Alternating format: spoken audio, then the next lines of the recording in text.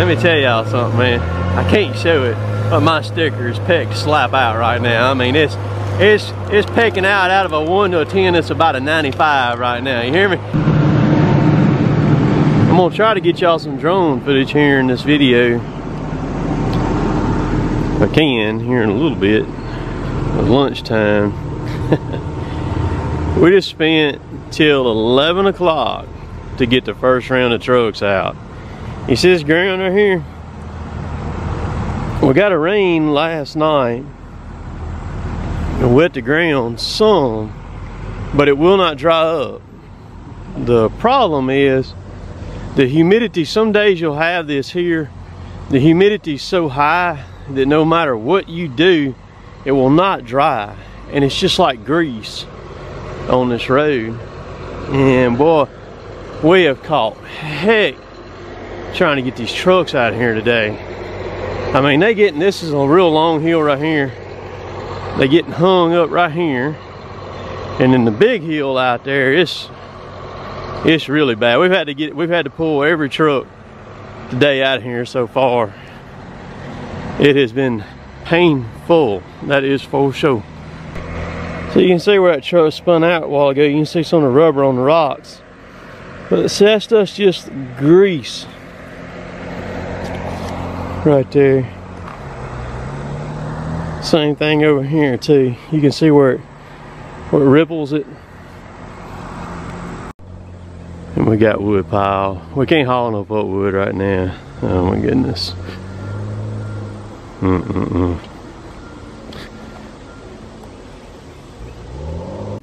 Alright, so here we go. We're just going to lift off and kind of run around the track right quick on what we've cut.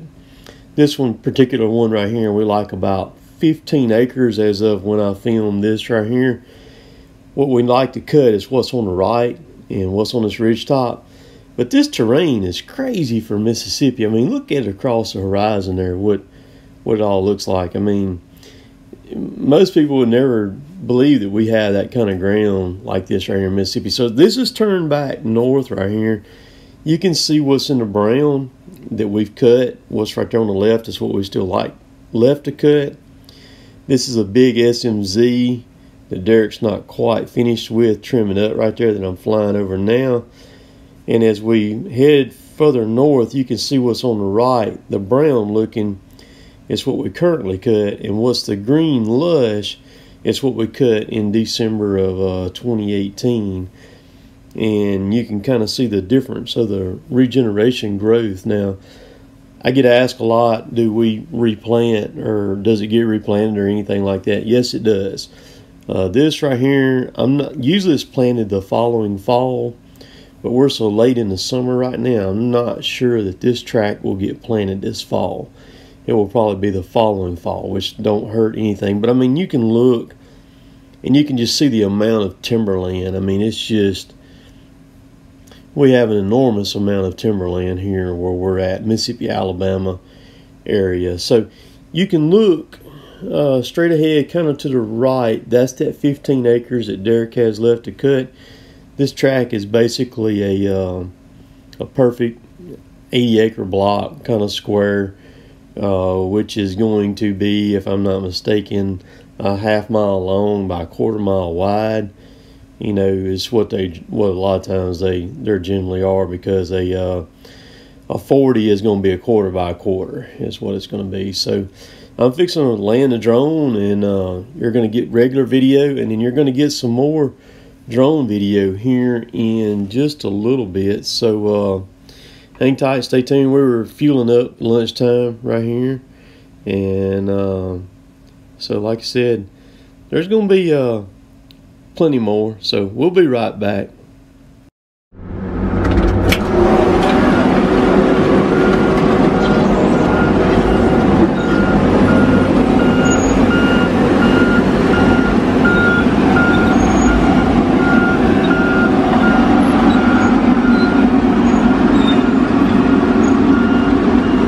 Derek's coming up the top of this hill right here where we're at right now in the cutter there. I'll be all over here. Pull it straight on down the road, just going over there to cut that strip. Right through there, it's not but just a few trees.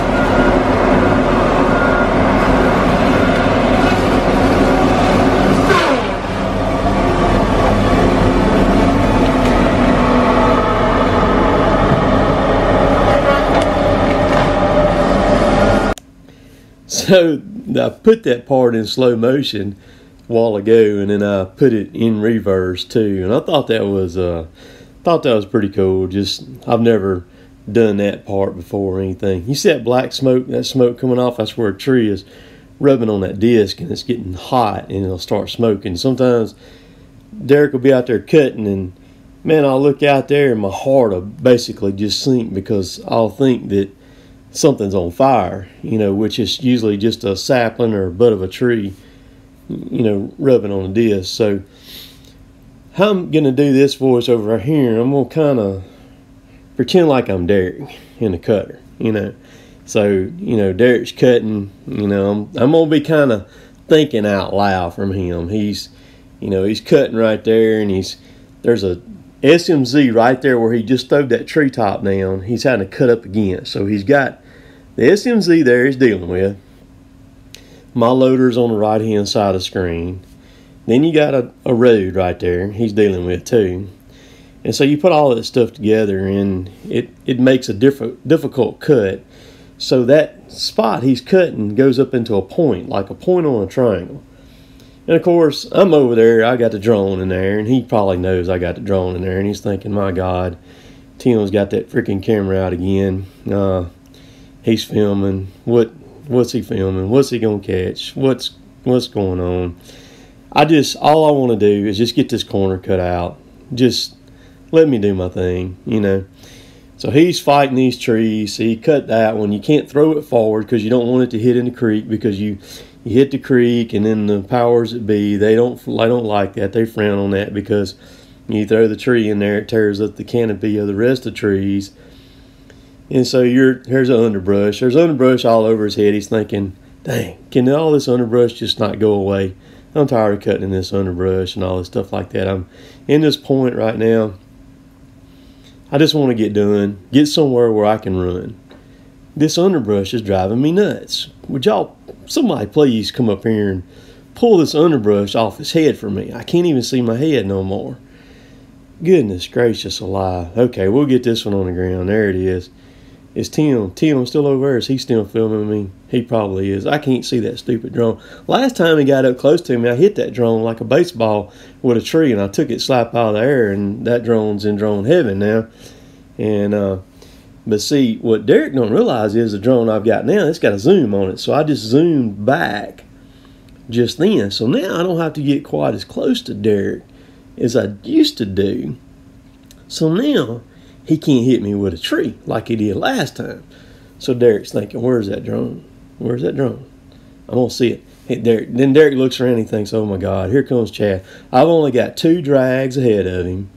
Dang, Chad, he's going to get both of those drags. I'm building my 3rd drag. I can't get ahead of him. I can't get ahead of him.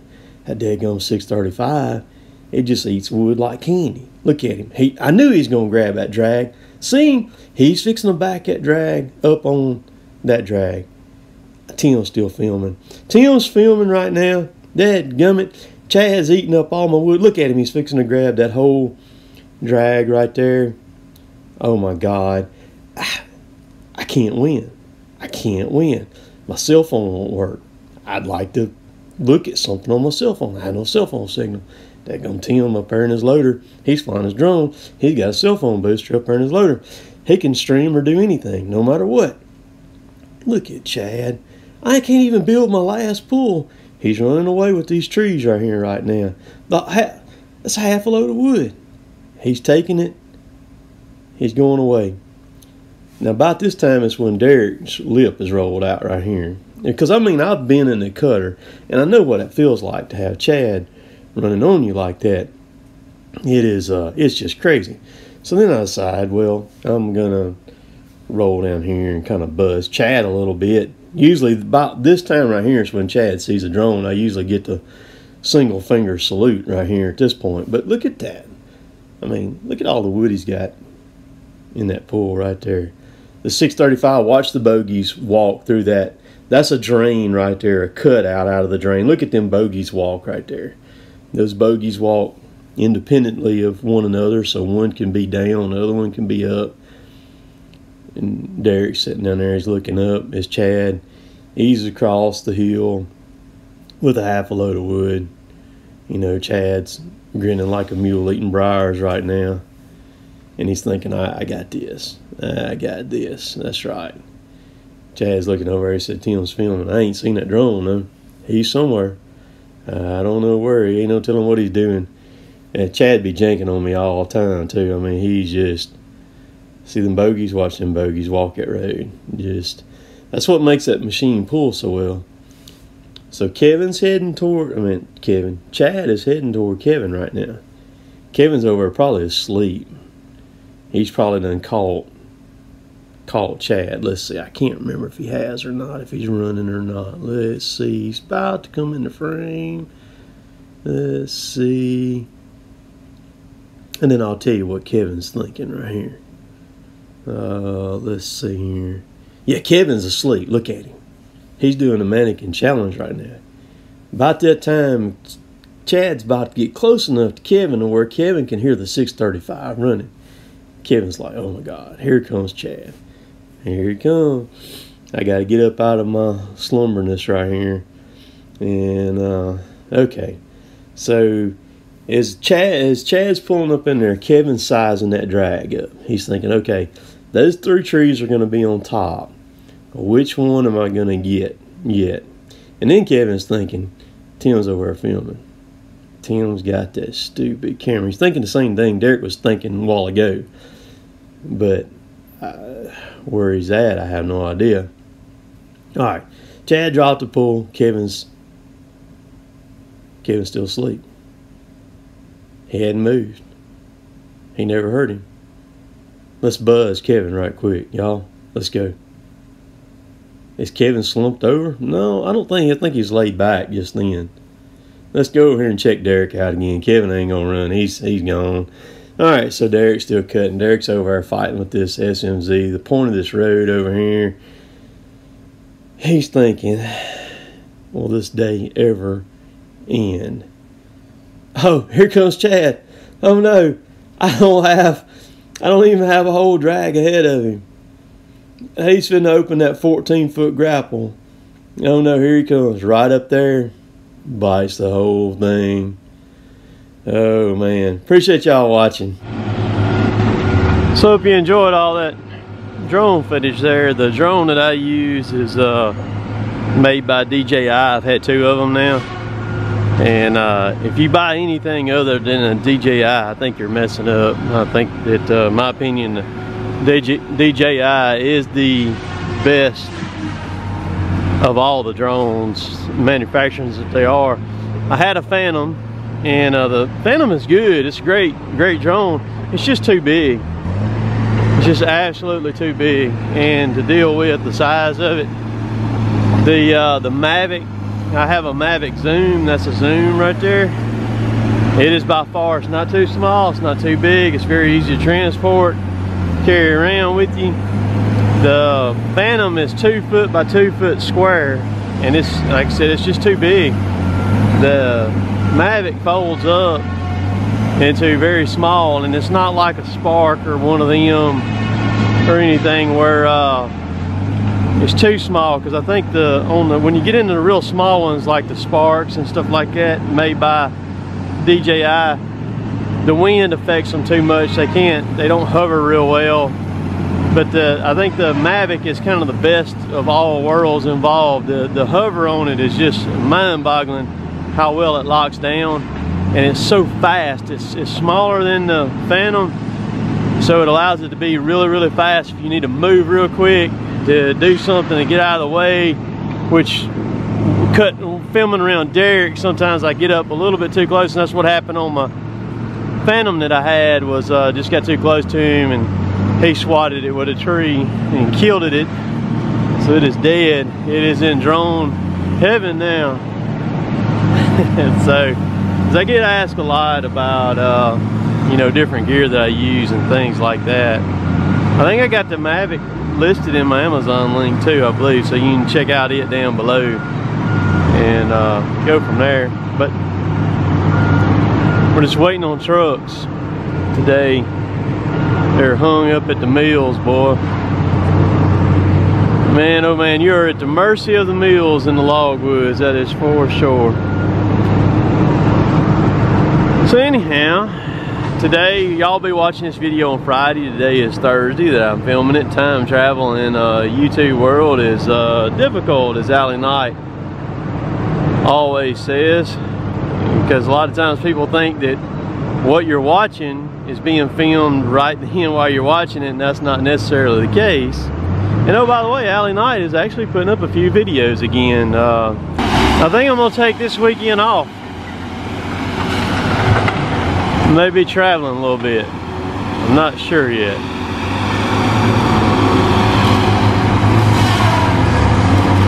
I like to kind of fly by the seat of my pants. No plans. That's the way I like it. Spur of the moment, man.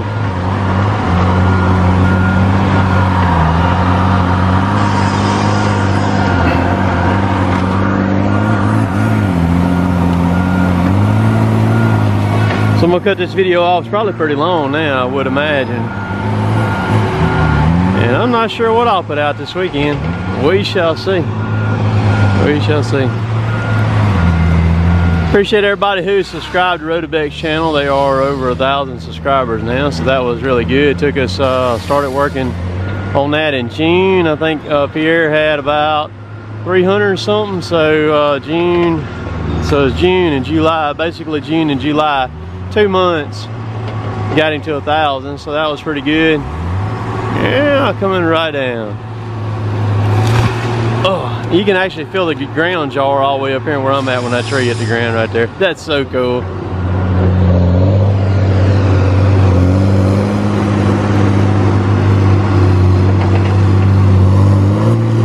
Get it, boy.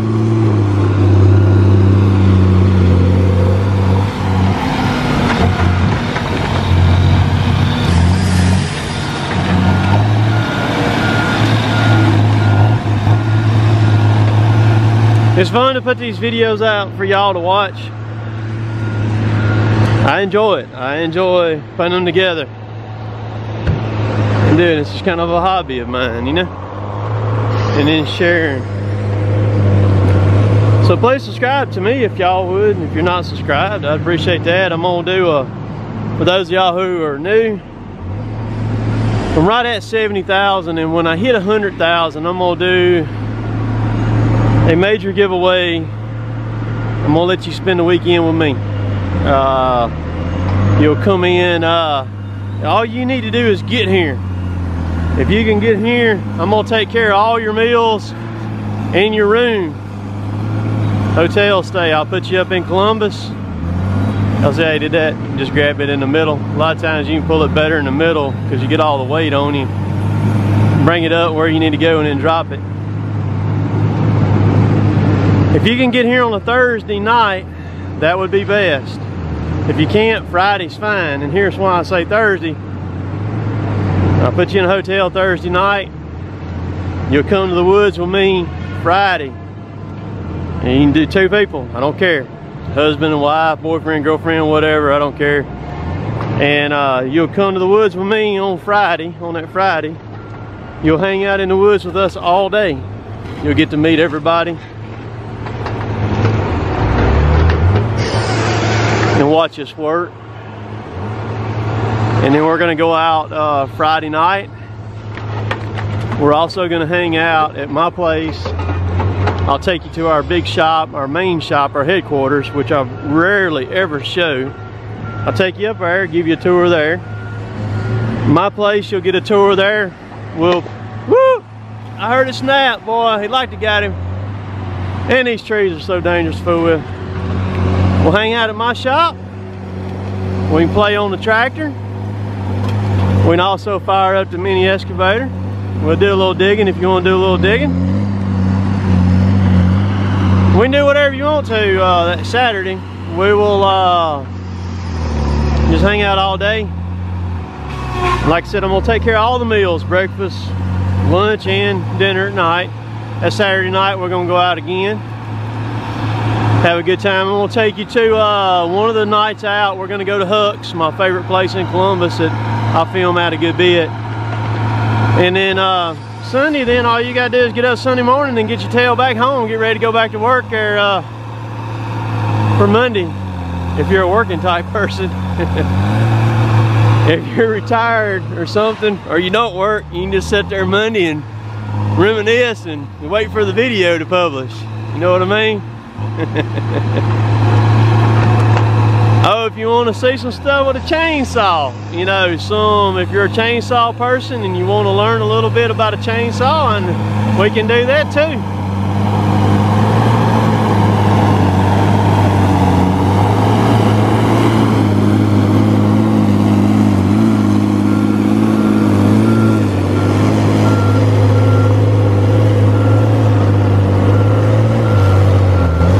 Let me tell y'all something, man.